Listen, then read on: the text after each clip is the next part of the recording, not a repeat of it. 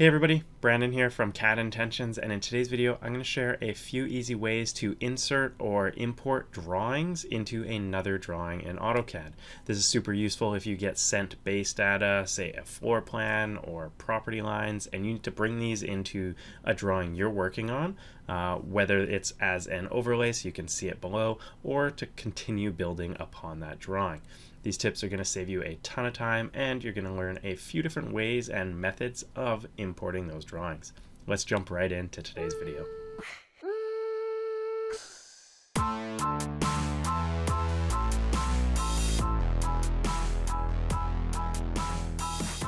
Alright, so as I mentioned, today we're taking a look at different ways to insert or import or reference drawings into a drawing in AutoCAD. So you can see here my example drawing is completely blank, and what we want to do is bring in a floor plan as well as a couple other drawings to build up our base design and base drawing that we can then add onto with dimensions and notes and more line work. One of the most common and probably most known ways to reference or import a drawing is through an external reference. Now this is basically creating a link between your new drawing and a previous or older base drawing. This is great if you don't plan to edit or modifying the base plan often. Particularly this is useful for floor plans or site plans, but it can also be used for a lot of different types of drawings. To start this, you can go to the Insert tab up on the ribbon here and choose Attach. This is going to allow you to attach or reference in another drawing. Going to the path where you've got it saved and selecting it is going to allow you to choose which drawing you would like to reference into your new drawing. Now, one quick way to grab that file path is if you open up the, say, client floor plan that you've been sent or site plan, you can right click on it and copy the full file path. This is a great way to quickly and easily grab the file path of any of the drawings you have open.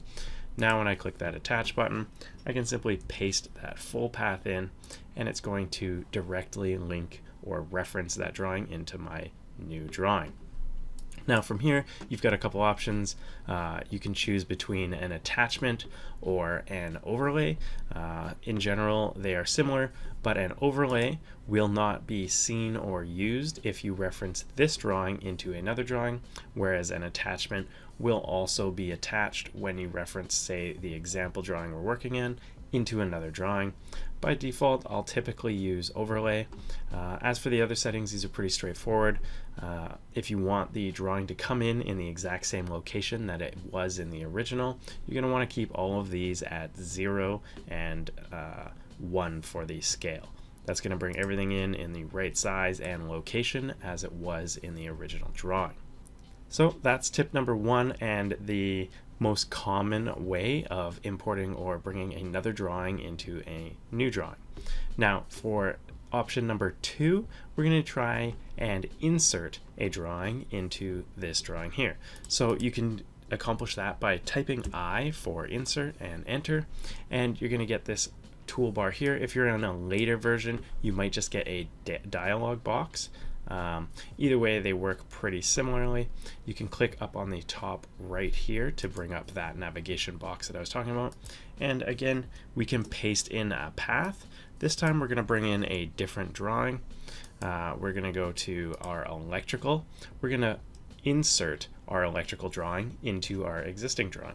Now this is different because it is not referenced back to the original. So if changes are made to this original electrical drawing, they will not be reflected in our current new drawing.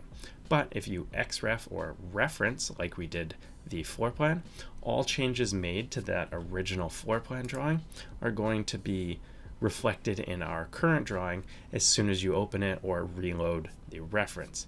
Again, we're going to insert our electrical drawing by selecting it and hitting open. And again, you're going to get the same sort of options.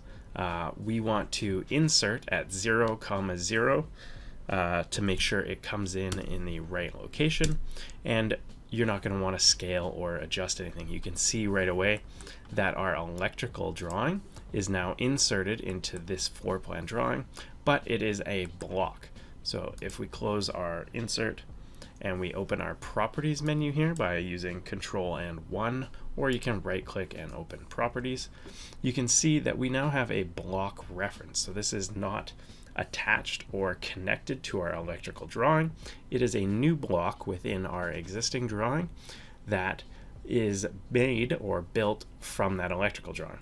Now you can type in explode now to convert all of these objects into standard AutoCAD line work, or you can leave it as a block. Leaving it as a block ensures you don't accidentally move anything around, but if you would like to make changes, exploding it or right-clicking on it and choosing block editor are going to allow you to make changes, and then when you're finished, close and save the changes. And again, if you select it and type in explode, you're basically going to convert it back to lines. So you can see each individual line is now in this drawing, and that's a great easy way to insert a bunch of line work into your drawing in just a few clicks. That's the insert command and then explode once it's in, and now you've got all of your line work in your new drawing in the right location.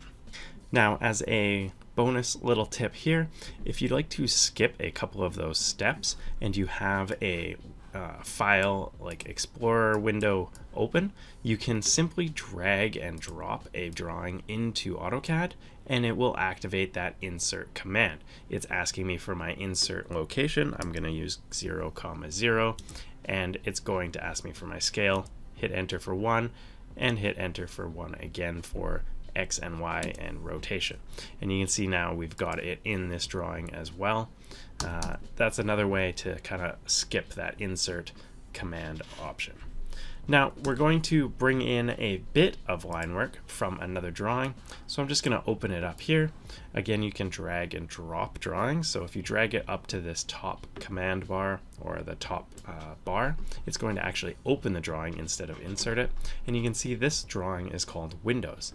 Now I don't want to reference or block this one into my drawing like the insert or xref commands. In this case, each of these is their own dynamic blocks, and I want all of this to work within my drawing, so I simply want to copy all of this drawing's line work into my new drawing. Now to do that, we're going to use the third method here, and that is the copy with base point command. You can also hold down Control, Shift, and C to activate that one, or you can type in copy base. Both of those are going to activate the copy base point command, and all this is going to allow you to do is select a base point to reference the location of all these objects, as well as copy all of them to paste them into your new drawing. So in our case, I'm going to select all of my window blocks. I'm going to hold Control, Shift, and tap C to start the command, and it's going to ask me for my base point.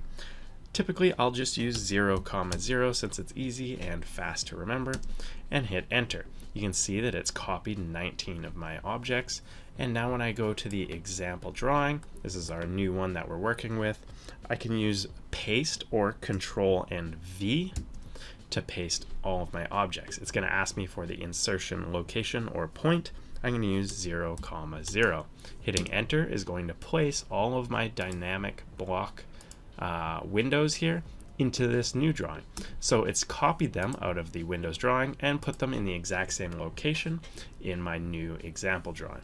Now we've used 3 different ways to insert a drawing or objects into a new drawing, and each one can be accomplished in as little as 1 or 2 clicks or commands, and they're easy to remember. Again, you've got inserting or attaching as a reference. You've got the insert command using I or dragging and dropping a drawing into the drawing. And you've got copy with base point. All 3 of these are going to have different uses and scenarios where they may be helpful, but they're all must-know AutoCAD commands. Before we wrap up, I want to thank Leonidas on the CAD Support Discord channel and forum.